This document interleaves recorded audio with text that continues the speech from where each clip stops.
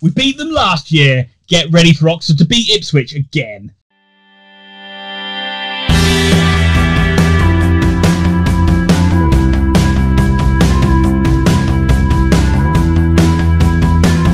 Hello everybody and welcome back to our coverage of the League One, as Thomas likes to say. We are on week number 15. Apologies for not doing week number 14. It kind of snuck up on us and we forgot. God, this league just doesn't give us a break. As always, there's timestamps down in the description. You can also check out the chapters feature on YouTube. As always, never do that. Just watch the whole darn video. You're in for some gold.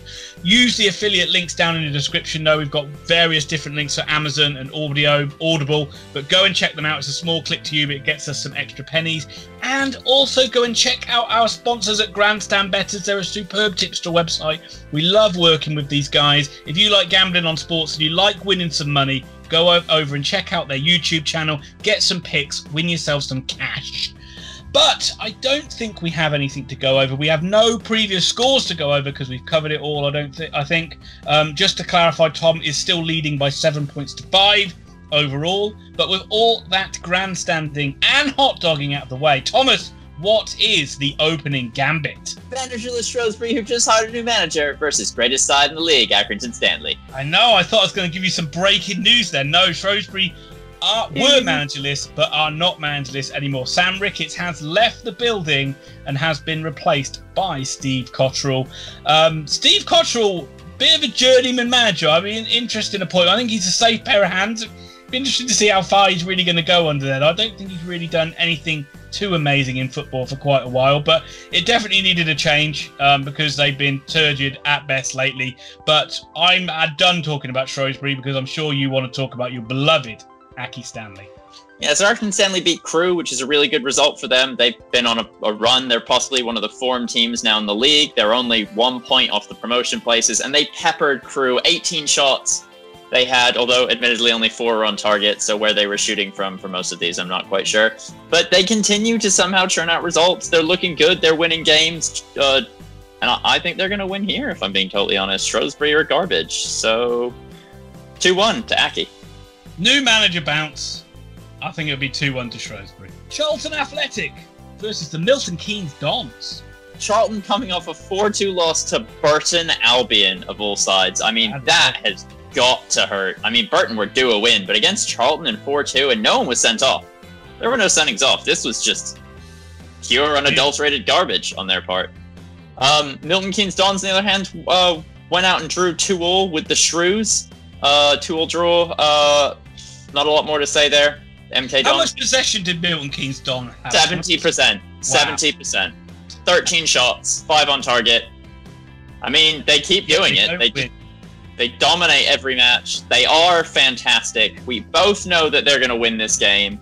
MK Dons to beat the Charlton Athletic. Nope, that's a lie. I can't do that. 2-0 Charlton Athletic. Yeah, I'm going to match your score 2-0. Charlton, definitely a blip. Really, really big blip. That freak result, I would say. But they'll get back to winning ways here. 2-0 to the Alex. Crewe Alexandra versus Swindon Town.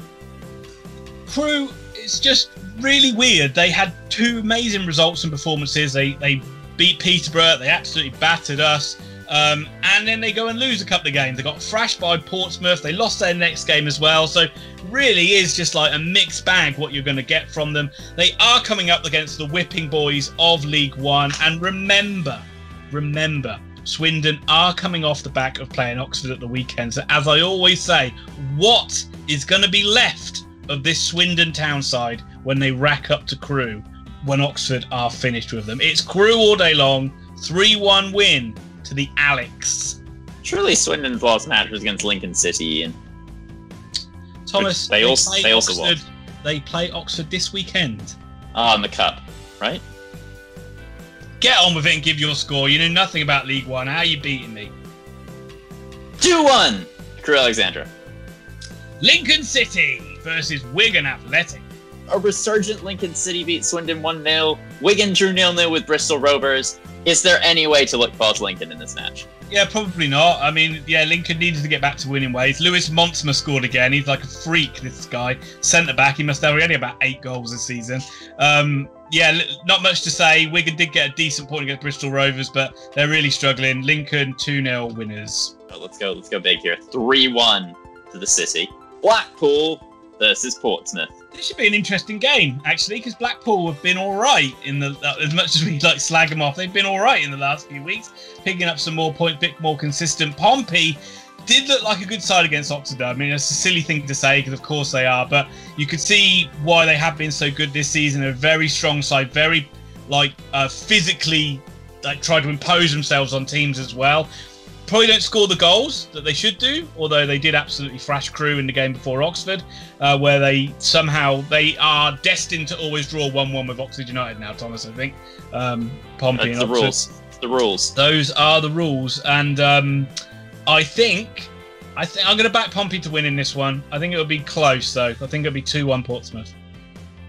Yeah, I mean, Blackpool blew up in the last match. They were leading 2-1 at half-time against Doncaster Rovers. Of course, yeah, they were. You're right.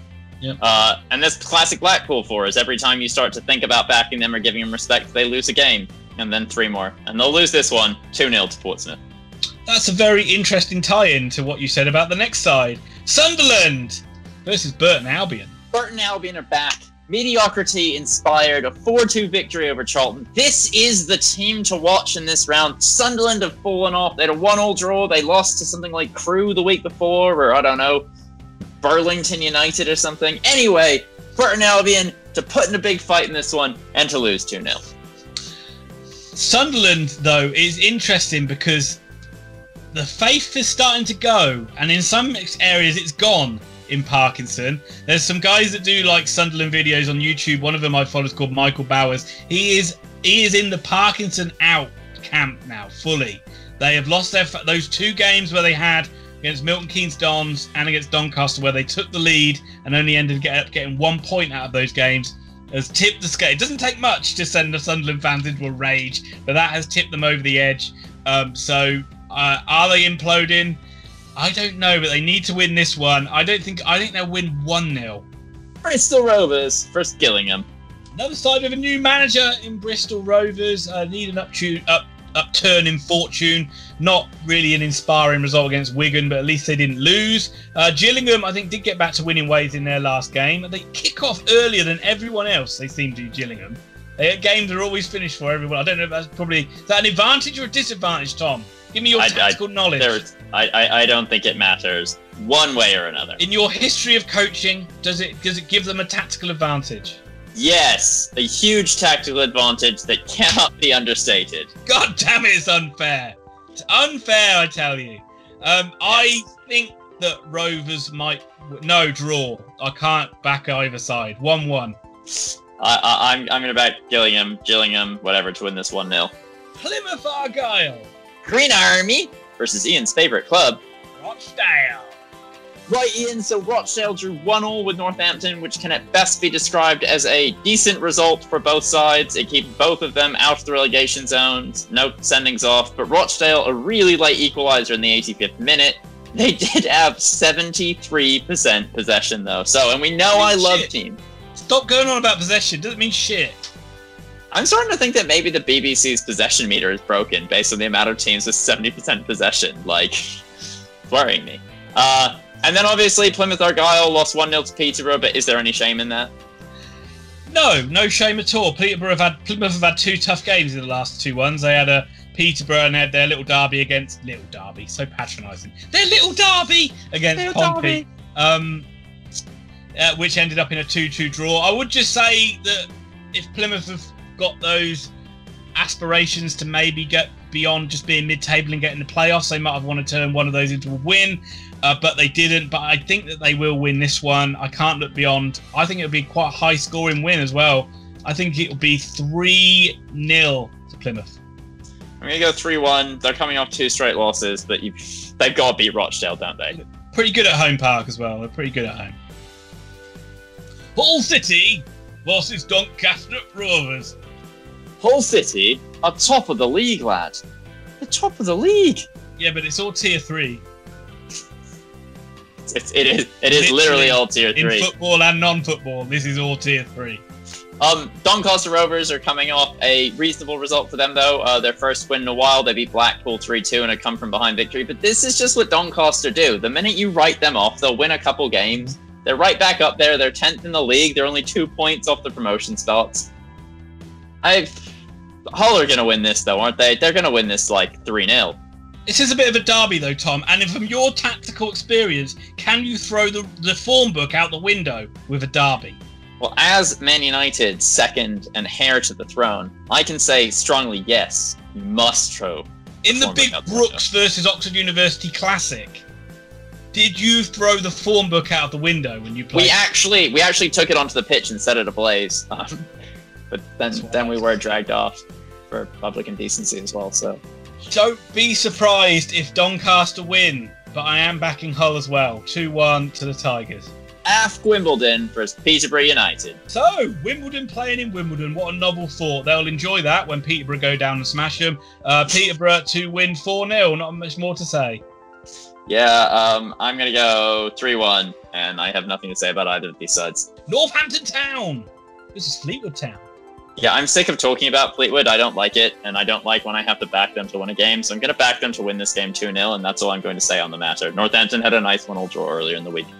Yeah, I too won a round recently off the back of a Fleetwood win, and I do feel like I've done a bit of a Faustian deal by doing that. But as we're already down that rabbit hole, it feels like we kind of have to back them now. Go Fleetwood!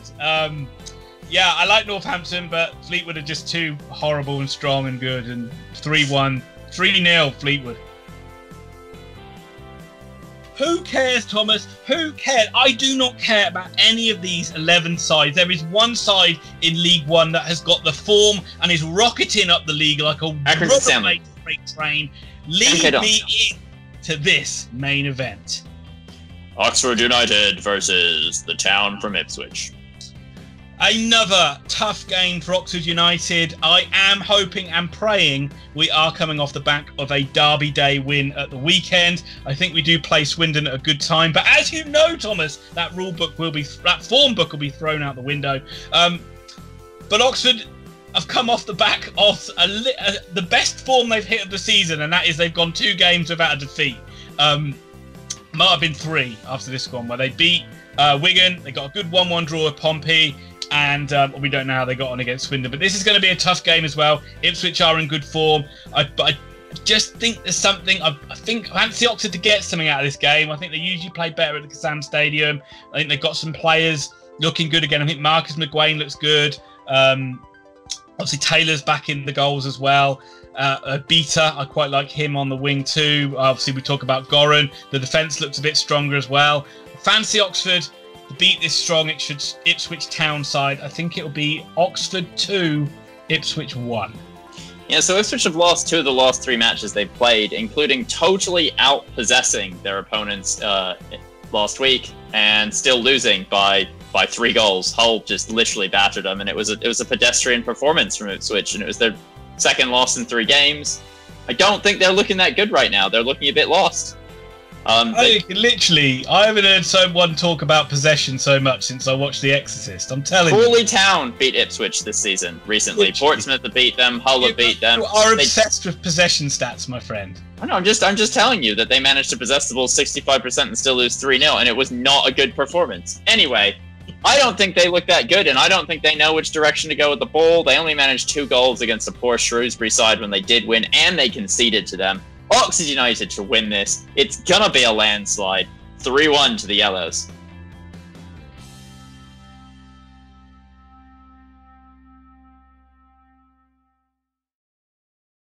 Ladies and gentlemen, thank you for listening to the madness that we have just given you. We promise to respond to most of your comments and to be as nice as we can about them. Please have a look at the links below. We genuinely really appreciate all of you guys commenting, liking, subscribing, and doing the dirty all over our channel. Please continue to do that. I don't know what I'm talking about. I may have taken some painkillers. Ian, what's left? Just put a load of comments down below. I want to see a load of comments in the comment section about how meaningless possession is and how Tom should stop talking about it. Yes, and like everything else that people tell me online, I will follow it blindly.